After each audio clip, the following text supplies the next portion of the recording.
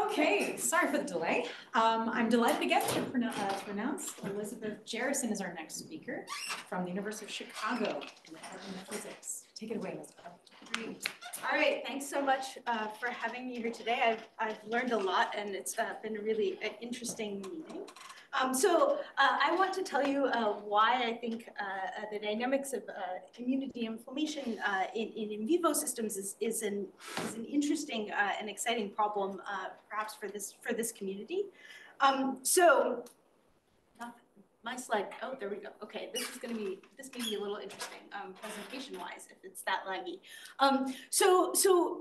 Our immune system is a dynamical defense against pathogens. The thing that's really fascinating about the system is that it has to be able to respond to some kind of unexpected challenge that occurs somewhere in your body and flare up and clear an infection and then return to homeostasis. This is a process that's now fairly well understood biologically, but the questions of how length and timescales, for example, in the system are controlled is almost entirely open.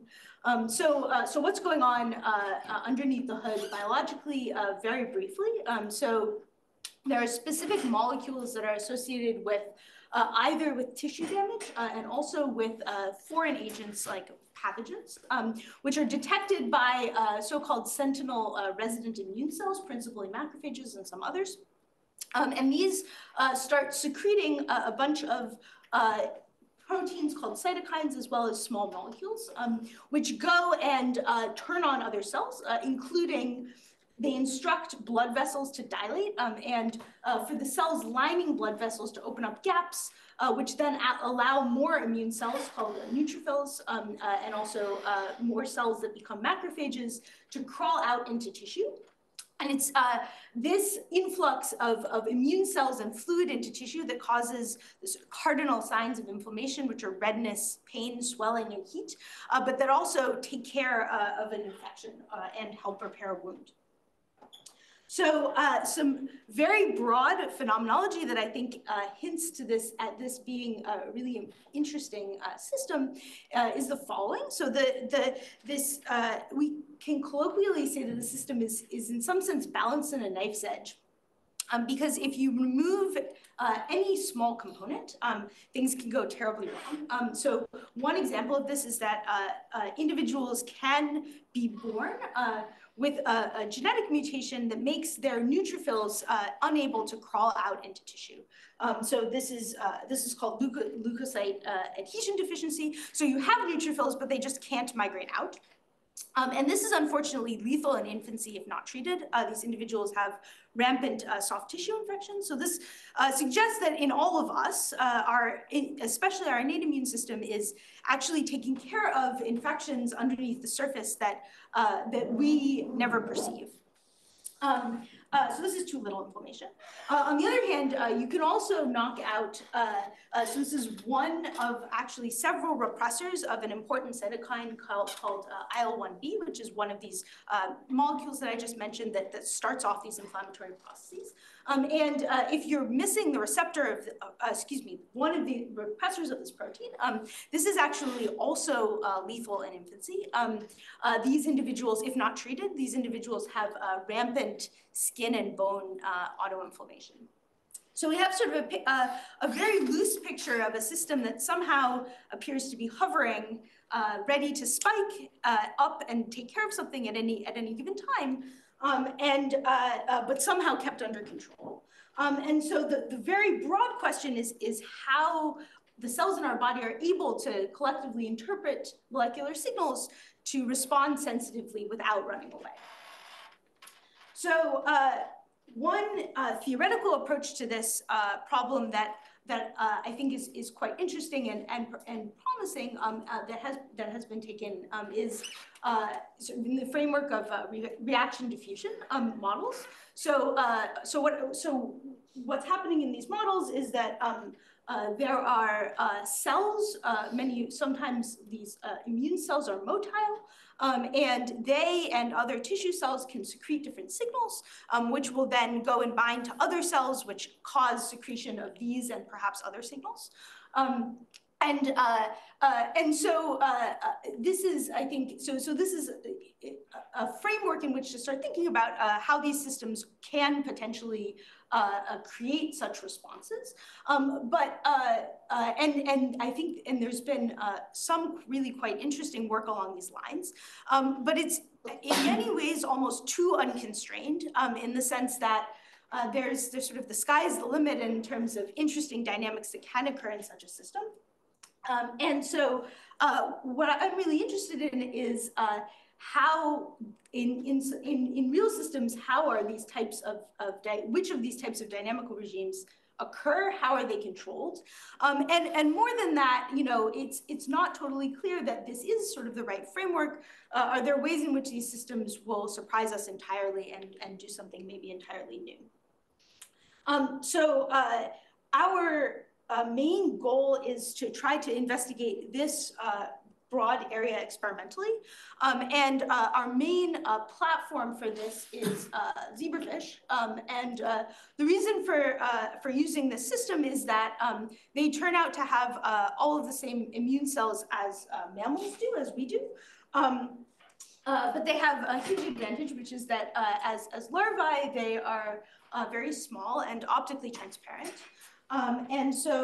We can do some direct imaging of the dynamics of these cell populations, as well as, so I'm not going to talk about today, but would love to talk online about ways in which we can start to measure responses of these cells to perturbations, as well as directly introduce tunable stimuli to really get control over some of the knobs in these systems using light.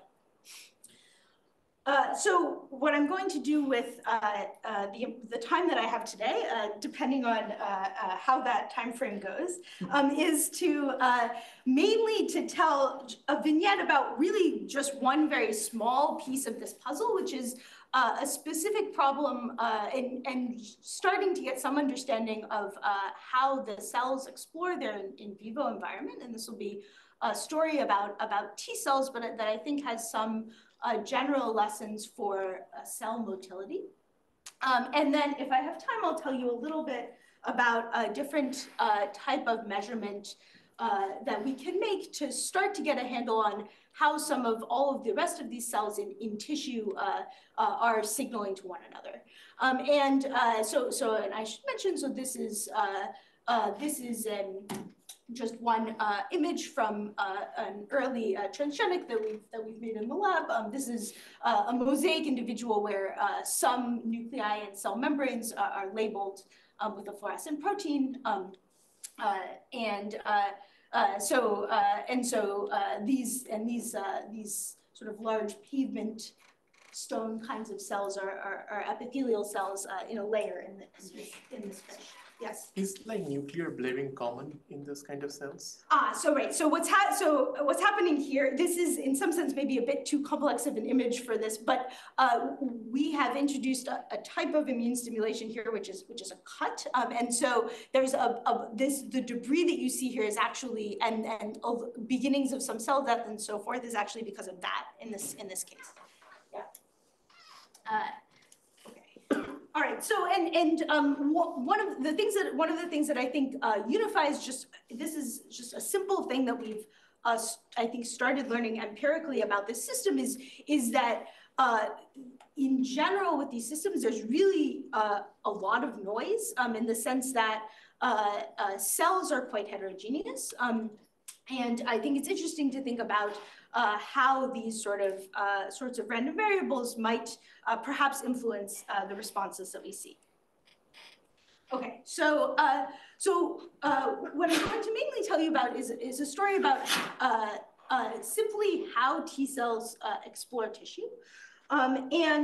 So this grew out of a puzzle that I think has not yet been fully resolved, which is that so T cells are an interesting type of adaptive immune cell. One of the reasons that they're interesting is that each of them has effectively its own unique receptor, which only recognizes a very small fraction of what's called antigens, so small peptides that are displayed on particular antigen-presenting cells. And so there's a long-standing puzzle about how these cells are actually able to find their targets in vivo. And because if you think about it, chemotaxis is actually not a solution to this problem. Chemotaxis can get you to the right zone, but it's not possible for the correct cell that has the correct antigen for this particular T cell to attract that cell. And indeed, the first measurements of from explanted mouse lymph nodes over short time showed that the cells are doing some kind of a random walk. And so this raises the question of how is this an efficient enough search? At a very sort of back of the envelope level, if you allow a T cell to dwell near another cell for something like a minute, long enough for it to become activated, it seems like it would take it an extremely long time, like something like many, many days, to cross a tissue type scale like a millimeter. So one of the proposals was that instead the cells are doing some sort of more exotic random walk like levy flight, which is a scale-free process where steps are chosen from some kind of power law distribution such that the mean squared displacement remains super diffusive at long times. And so, but this is difficult to distinguish from something more pedestrian like a persistent random walk over shorter timescales. And so we were interested in whether or not there was support for this kind of behavior from the T cells. So we observed a population of T cells in the tail fin of the zebrafish. So these are present in two layers on the top and bottom surfaces of the tail fin. And decided to simply observe what these cells were doing. So to do these observations, I built a simple light sheet microscope. So what we do here is just to effectively make a sheet of light and scan the sample through the sheet, collecting a plane of data at each step to create a Z-stack or volume scale. The reason to do this is that we can image fairly fast over large fields of view and get optical sectioning. But perhaps most importantly, it's phototolerant such that you can collect many more time points prior to photo bleaching and damaging the system. So this enables us to watch the cells run around. So this is a maximum Z projection into the plane of the tail of the zebrafish. And we have constitutively GFP labeled T cells, which are exploring interstitial spaces. And now zooming in a little bit so that we can see what they're doing in a little bit more detail. So this movie is much sped up. So this is going to be over 3 hours of real time. And again, so there are also T cells in circulation. Occasionally, you will just catch one zoom by. But what we're seeing here is, again, they're adhered to extracellular matrix, and they're crawling by renucleating their actin cytoskeleton. This is amoeboid motility in interstitial spaces in the zebrafish tail. And these are computed tracks that we're that I'm superimposing so that we can see some examples of where the cells have been.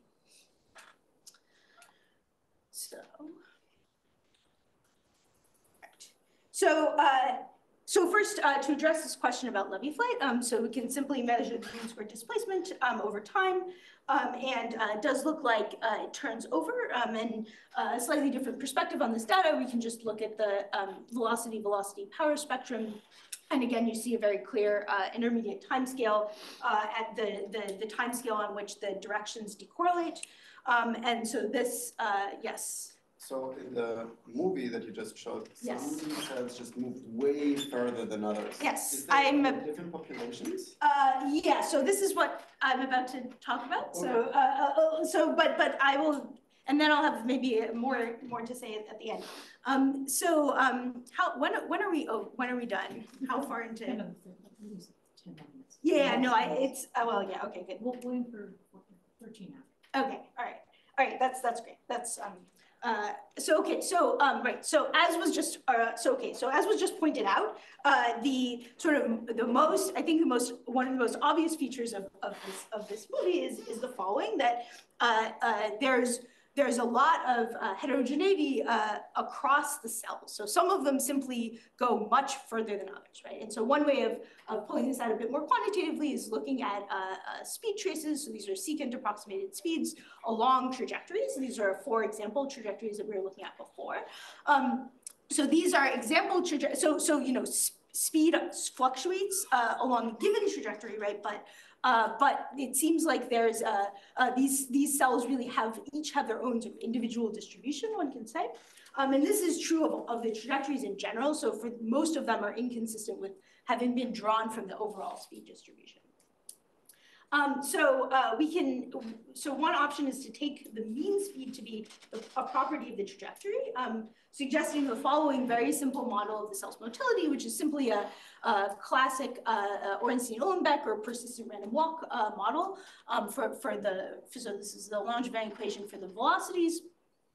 So it has 2 parameters, the persistence time and the cell speed. So the persistence time controls effectively the time scale on which the directions decorrelate, and the speed sets the scale for the velocities. And together they determine the effective diffusion constant. This is just a simulated speed trace. So the hypothesis is that there's effectively an S for each cell, which sets the distribution of speeds. But what about this P parameter? So prior literature actually suggested that in this system, in amoeboid migrating cells, there might be a relationship between S and P. So we measured this in our system, and indeed, actually, they found support for a linear relationship between the persistence time and the speed of a cell. So this suggests an even simpler model of the cell's motility, which is that we can simply plug in the relationship we measured between speeds and persistence times. So if this is a reasonably good description of the cell's motility, then 2 things should be true. So first of all, diffusion scaling should be obeyed. So if we scale out by the time at different over different time intervals, we should measure the same effective diffusion constant at times longer than the persistence time. And then in addition, it predicts a scaling with cell speed that's just a bit steeper than the S squared that you might otherwise see. When we do that, when we look at that and for cells of different speeds, we do see that this data collapses so diffusion scaling is respected, and there's this slightly steeper scaling given by this extra kick because faster cells actually just go straighter. Yes? Sorry. So this S, is it an intrinsic property of a cell, or is it a Yes. cell's location's property? Yes, so as far as we can tell, it does not have anything to do with the location. We believe that it is an intrinsic property of the cell.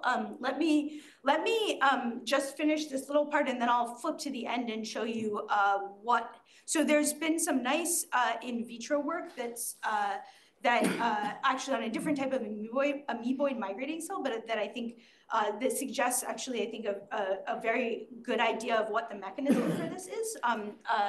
But in this system, we can't measure directly, but I'll tell you what I think the answer to this is. But yes, I do think it's an intrinsic property of the cell. Sort of phenomenologically, what you see is that there's really a huge range of effective diffusion constants across across the population, and most of that is due to this speed variation. And then there's this sort of little extra kick that has to do with this correlation between the straightness and speed. The final thing that I want to say is that at least from our measurements at this initial point, we don't have any sense that the cells are interacting with one another. Where the model is simply as non-interacting Brownian walkers. But the difference between this and something like the gas is that each of these guys essentially has its own effective diffusion constant, which we think changes over timescales of a few hours. So it's not that it doesn't change, but it's sort of a slowly changing variable that's very broadly distributed in the population.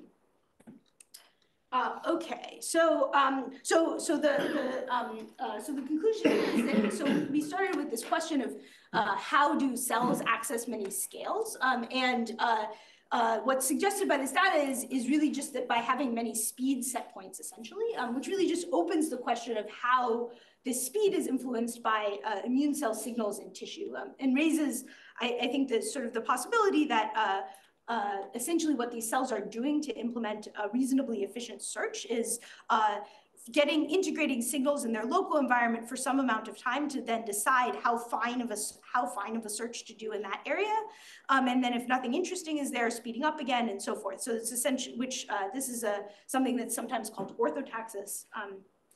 So this isn't something that I can prove, but I think is maybe suggested by this data. In general, I think that it's, we expect that it's true of various immune cells that are exploring these tissue environments, that in the absence of sort of strong chemotactic signals, the walkers are approximately individual Brownian walkers, but with just this very broad range of behaviors across the population. Okay, yes. Do you know anything about the reason macroscopic mechanism of the correlation? I mean, this is very Yeah. Okay. So yes. So let me go to a slide for that, and then we will maybe very briefly show you a little bit of other data. Okay. Okay. Oh yes. So right. So this is just this weird speed straightness correlation is also true in other. These are T cells in mice, and this is dictyostelium. The mechanism that is really best explored in this paper by Mary, which I maybe have a reference, which I should have a reference to on this slide, but don't, maybe have it sitting on a different slide, but is that, the suggestion is that every cell has essentially has a concentration of free actin monomers, which acts essentially like a chemical potential and sets the rate at which actin is nucleated onto the actin cytoskeleton, and that controls both speed and straightness. That the faster you're adding actin to the cytoskeleton, the faster you move on average, but also the longer time you're persistent for. And they have some very good in vitro experiments that suggest that this is why these cells act like that. Is there a clear evolutionary advantage for this? No, I don't think so. I mean, I wouldn't. I think I wouldn't make any claims. Infections for this? In this case, I don't. I wouldn't want to make any claims about that. I think it could just be a quirk of amoeboid migration, rather than being functionally significant. I wonder if this is an analog in E. coli. The more stature you have, the less frequent you switch from counterclockwise to clockwise. I don't know. Yeah, it's an interesting question. Yeah. So one thought I had is like these T cells are known to migrate faster through smaller constrictions, right? So if you subject them to more confinement, they move faster because of the friction due to cortical actin.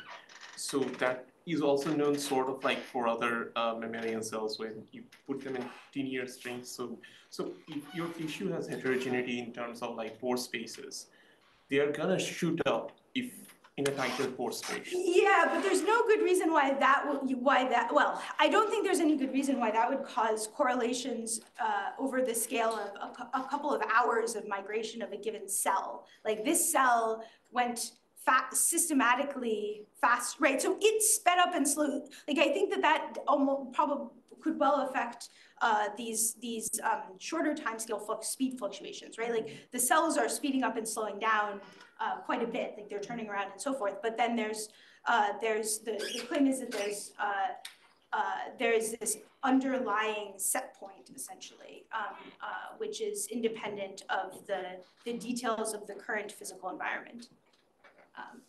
And it's not to say the physical environment doesn't matter, it surely does. All right, so, okay, so let's see, I have, how much time? I have, you said till, yeah, I have a couple of minutes. Oh, so I'll just extremely briefly mention that, we are quite interested in making both dynamical measurements and perturbations that allow us to address things like how signaling amongst these cells is controlled in vivo.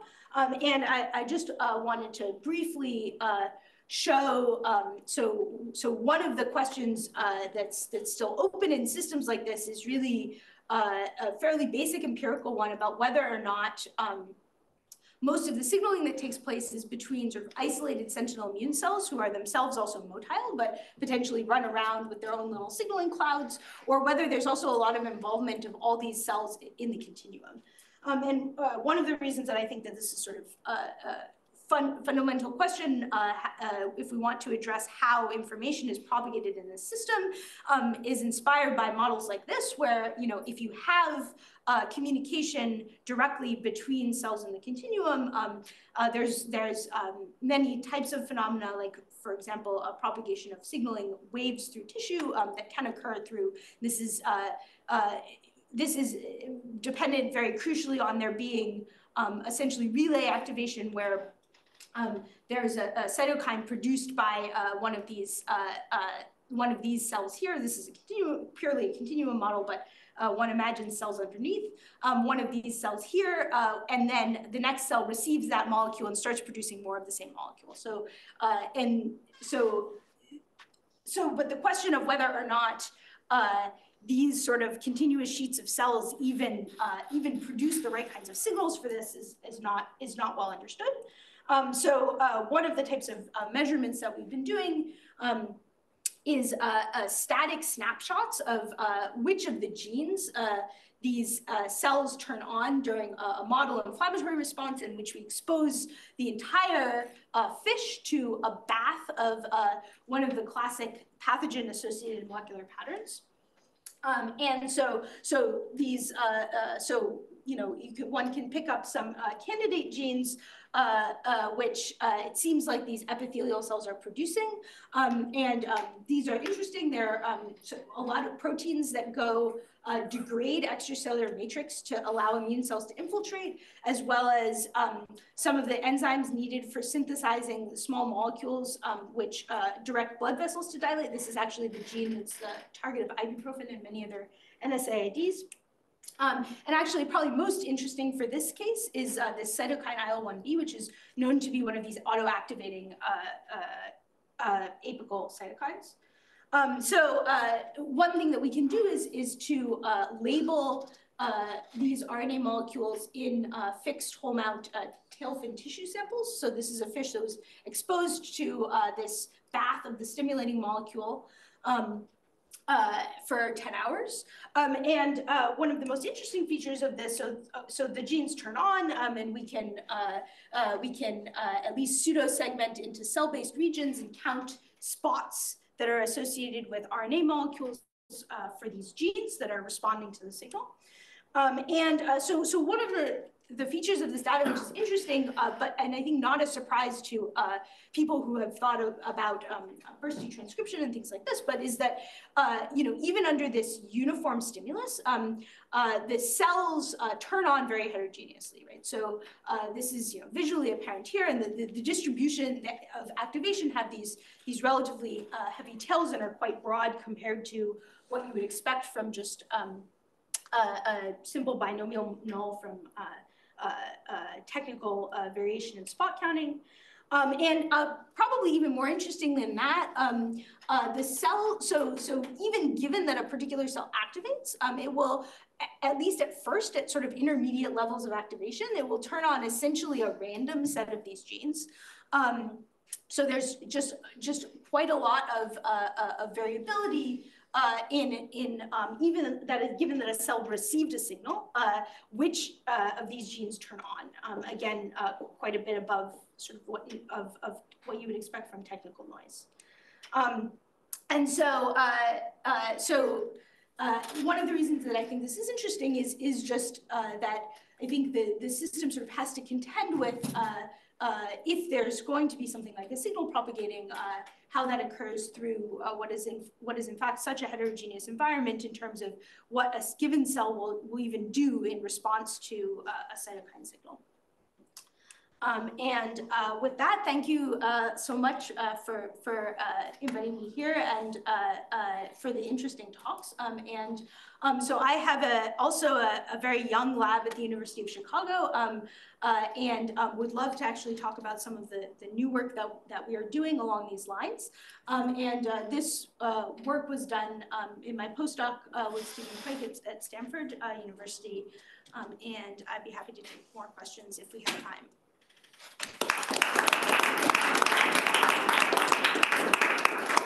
Well, it looks like we have a coffee break right now, so you have until the next 15 minutes to ask all the questions that you'd like of both Navish and Elizabeth.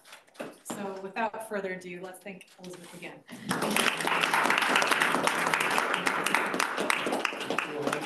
We're back here at 4:30. All righty.